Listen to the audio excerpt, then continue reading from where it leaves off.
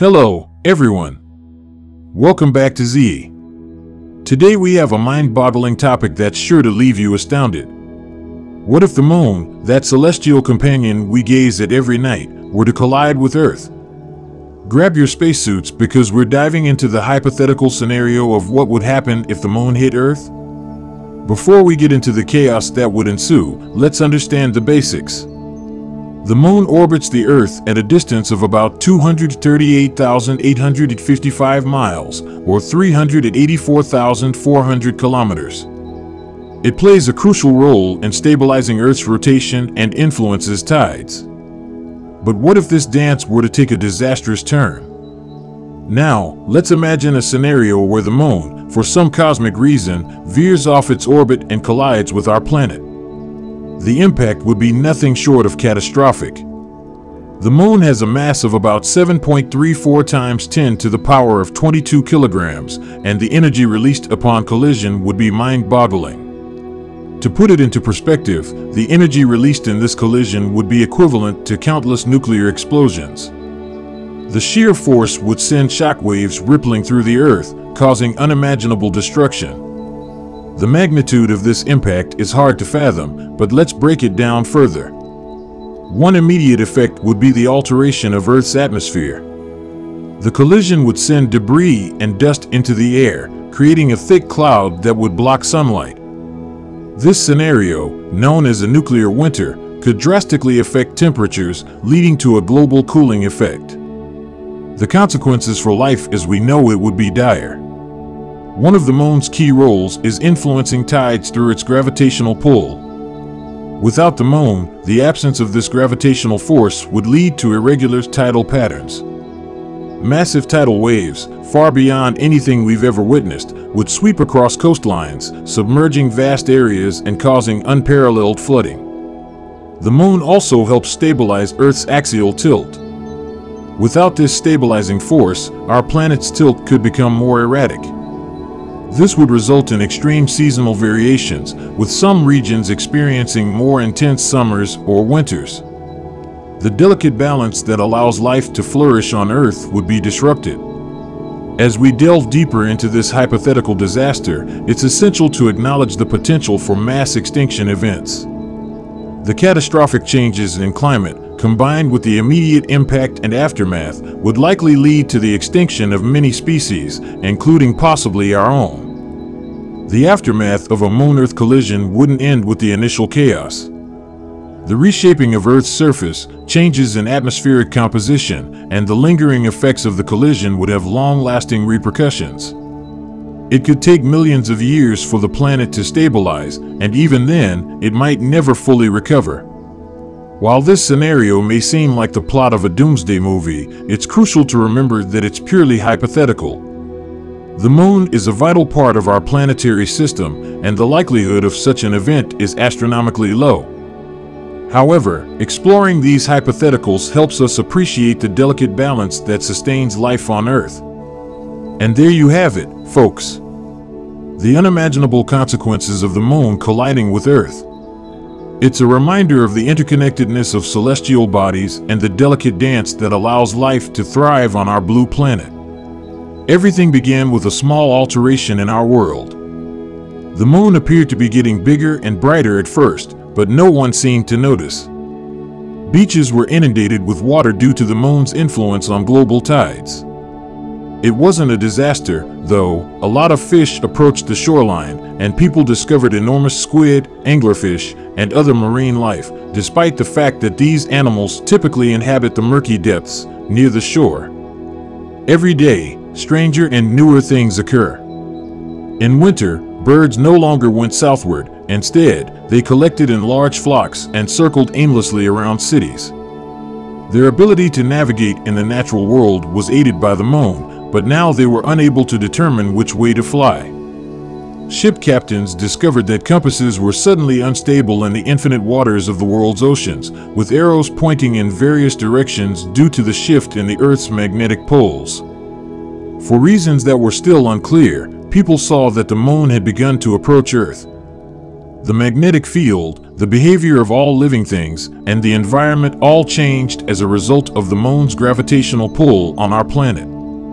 Ecosystems around the world were being destroyed by the current climate, which was hot in the coldest regions and rainy in the driest places. Wolves were crazy because of the moon, according to people who lived close to woodlands, and they were often howling. The natural satellite of Earth rose in size and brightened the night considerably.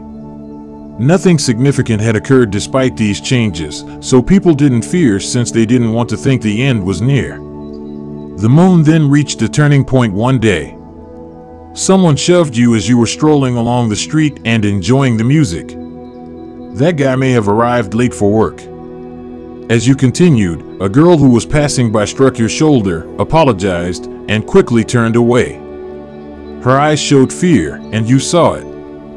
You heard sirens and screaming as you removed your headphones and looked ahead to see people running towards you. There were hundreds of seagulls filling the skies, and people were running away from their cars. A peculiar murmur that sounded like water suddenly surfaced among the commotion. How is it feasible for this to happen? You were kilometers from the coast, in the heart of the metropolis. You realized there was no time to think as a massive tsunami was sweeping through the streets and directly toward you. You dashed into a structure and made your way to the 10th story. From that point on, you had to watch as the water flooded the city, carrying with it trees, automobiles, and buildings. There were sharks and other fish in the water, and people were taking cover on rooftops and in buildings. The whole city was falling apart at a rapid pace.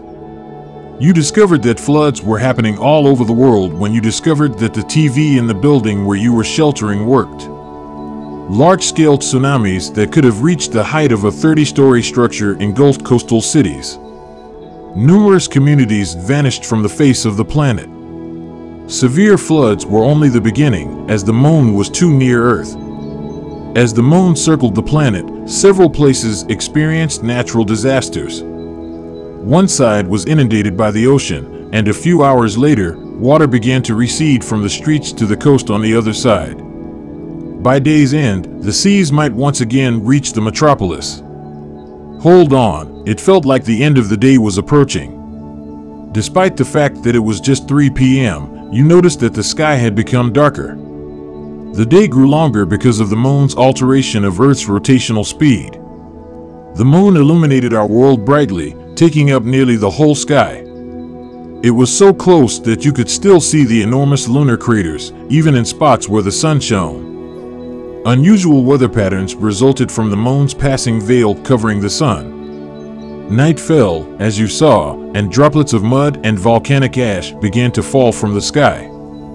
Without gas masks, breathing proved difficult for some people. The unstable atmospheric pressure resulted in severe migraines and painful joints for certain people. But there was no time to consider one's own well-being. It was up to humanity to figure out how to avoid the collision that appeared unavoidable. The collision of the moon with Earth would bring about a new gravitational order. Continents might split into 100 smaller ones or combine into one enormous landmass. The collision's energy has the potential to burn through all of the atmosphere's oxygen, making the planet uninhabitable for life. Deep earthquakes made it senseless to even hide underground. Individuals made the decision to spend their final moments with their families and loved ones. Now that it was at the same distance as the International Space Station, the moon was drawing closer. Due to the waves and tsunamis slamming down, the moon filled the sky, throwing shadows over many cities. Billions of gallons of water evaporated as a result of a collision between the ocean and millions of tons of lava. Massive cumulus clouds formed as the moisture and ash combined in the air and overflowed the land. A curious thing happened to the moon as you came to terms with the planet's total devastation. It developed enormous fissures and gradually started to split into two sections. The two parts fell apart completely, crumbling into hundreds of big pieces. The Earth was reduced to a mass of enormous space pebbles and lacked any natural satellites. The planet had been rescued by the Roche limit. The moon would not strike us, the throne applauded. Millions of pieces of the moon broke off and formed a circle around our planet. Earth now had the appearance of Saturn, encircled by a moonstone belt. Massive portions obliterated everything in their path. The loss of all satellites and space junk resulted in humanity losing its ability to communicate and navigate. Maps on paper would once again need to be used. Our planet's orbit had previously been held at a specific angle by the moon, but the axis was now slanted differently. As one hemisphere moved toward the sun, the other fell into shadow. The equator may be covered in ice, while the North Pole and the Arctic may become scorching deserts. Summer and winter might last for many years. Some of the moon's debris dropped on Earth as it circled the Earth. Massive craters and city destruction were caused by lunar meteor showers. Life on Earth was severely destroyed as a result of all these catastrophes, and it would take hundreds of thousands of years for it to adjust to the new environment.